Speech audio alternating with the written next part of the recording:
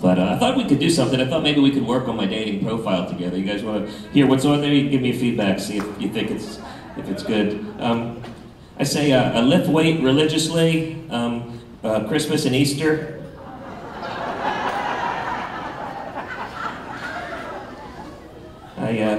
I'm not an optimist, but I hope to become one day. I'm not paranoid, but I do worry that other people think that I am. As my hobbies, I like to go to IKEA and bring my own self-adhesive directional arrows. And they place randomly on the floors and the walls. I like to write eulogies for perfect total strangers who I meet throughout the day. It makes me see the positive side of them. She cut me off in traffic and gave me the finger, but her cuticles were impeccable. Her son's an honor student. And she's got a sticker of Calvin peeing on a Ford logo, so I'm going to say a connoisseur of the art. I like to go to gender reveal parties. Apparently you are supposed to wear your clothes there.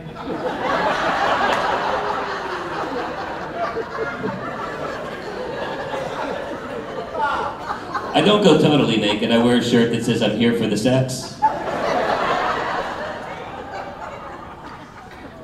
I come from a strong family. My uncle, for example, was a theoretical physicist, and my aunt was theoretically a Mary Kay saleswoman. I'm lactose intolerant. I could drink milk. I'm just intolerant of the whole milk agenda.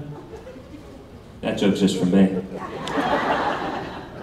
My daughter says I need to be more empathetic, but I don't care.